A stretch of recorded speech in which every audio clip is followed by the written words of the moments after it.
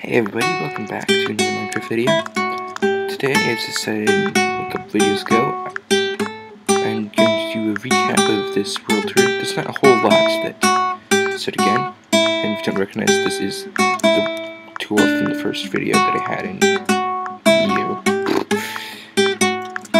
I'm just using a completely different texture pack. Resource pack. They're not called texture packs anymore. They've been called texture packs since 1.6.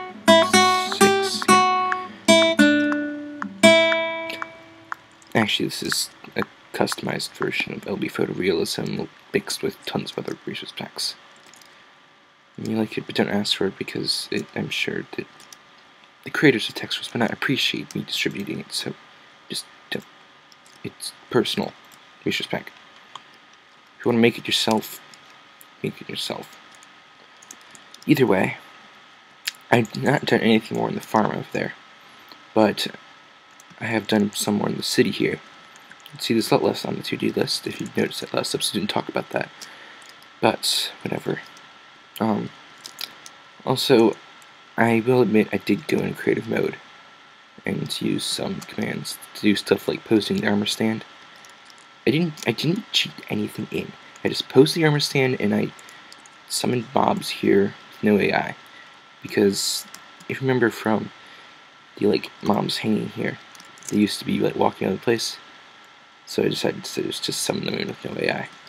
That worked. Of course, obviously they still seem to lay eggs. Either way, you now notice that there's stuff here.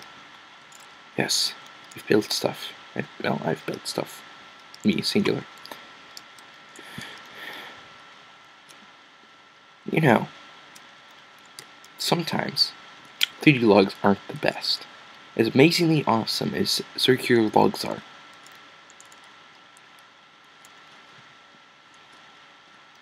Wow. Okay. So, I've just built up this road. You can see there's finally a road here. Sign saying under construction. What is that? Sign it up. Up there is gone. And you have the tailor's shop. Some banners. This is where I store wool and string. Essentially, what I'm doing here is each of these is where a place where, you know how in many Minecraft bases you have rooms dedicated to certain things. Here, it's screw your rain.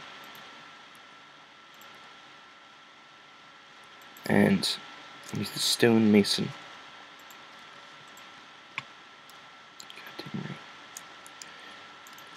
This doesn't have a sign, but that's a zombie. It's the armory. Essentially useless tool chest. Yeah. Extra tools, armor. This is where I'm going to put all my junk armor from zombies. Also, if you're wondering why I do this, it's because it helps my FPS. If my FPS starts going down, I'm just thinking I should explain this. That will help it somewhat. Okay. Closed. Okay. The tannery.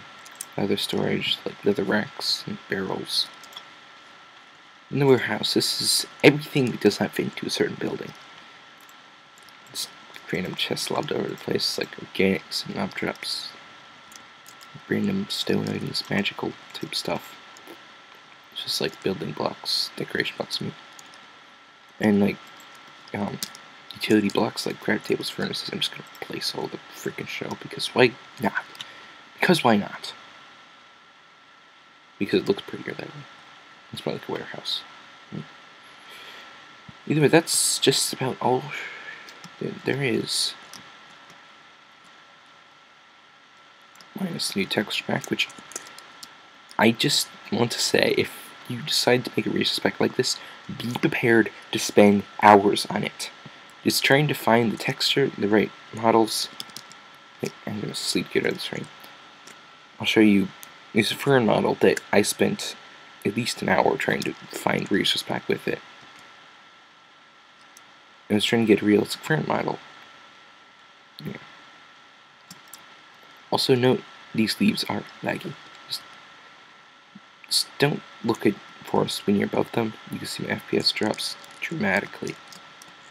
Look at the forest. It's not anywhere near as bad as ground level, but when there's so many of them rendered, it's a lot. But then again, it is kind of worth it because they're freaking awesome. And you've already seen this, but so this all this stuff. Actually, this texture, I edited some Google Images stuff. It's too far to talk about.